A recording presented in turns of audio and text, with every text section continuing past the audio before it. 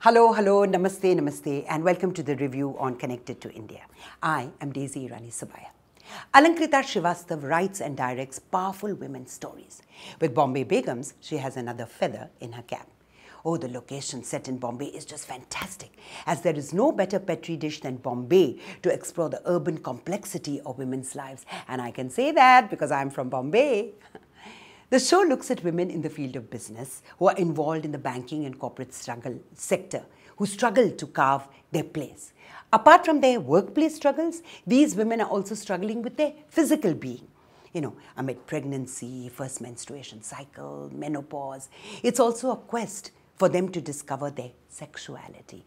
And boy, oh boy, there's a lot of exploration there.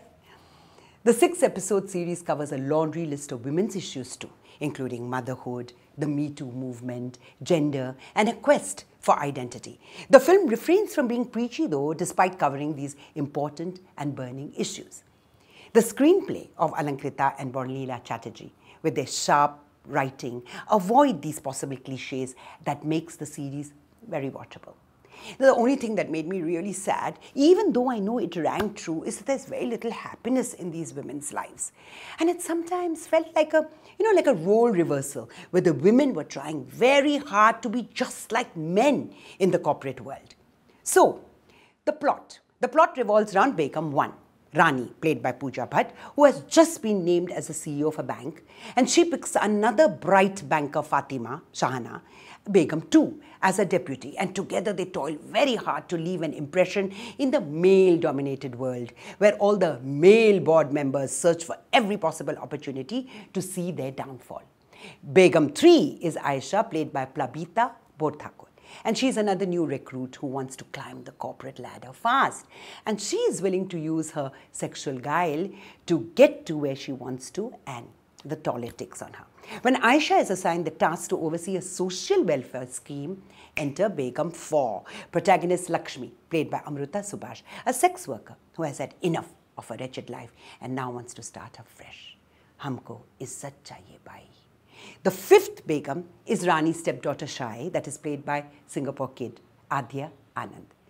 The narrative weaves several complex issues peppered with male characters. There's Manish Chaudhary, Vivek Kombar, who's another Singapore kid, Danish Hussain, and Imad Shah. They all have aced their roles and no character looks out of sync.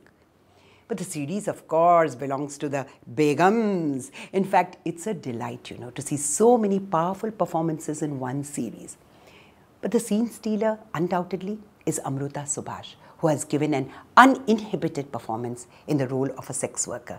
Rightfully in the movie, actually, they say, that she's the real Begum of Bombay, as she does some serious heavy lifting in life as a sex worker. She has a winning smile every time she scores a point. She flashes her wonderful smile.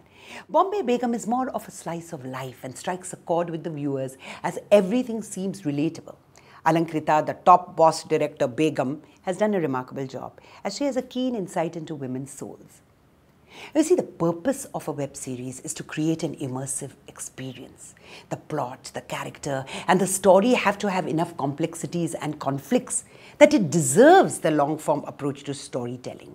So the initial episodes, according to me, are quite slow, as the storylines and the characters are being developed slowly but surely. Ignore the slow pace and you have an arresting drama in hand. Bombay Begum might look flawed at places, but its heart is in the right place. So, how many laddus should we give this show? I'm absolutely delighted to give Bombay Begum 3 well-deserved laddus.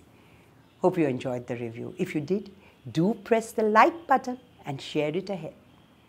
Namaste, namaste. Hope to see you soon.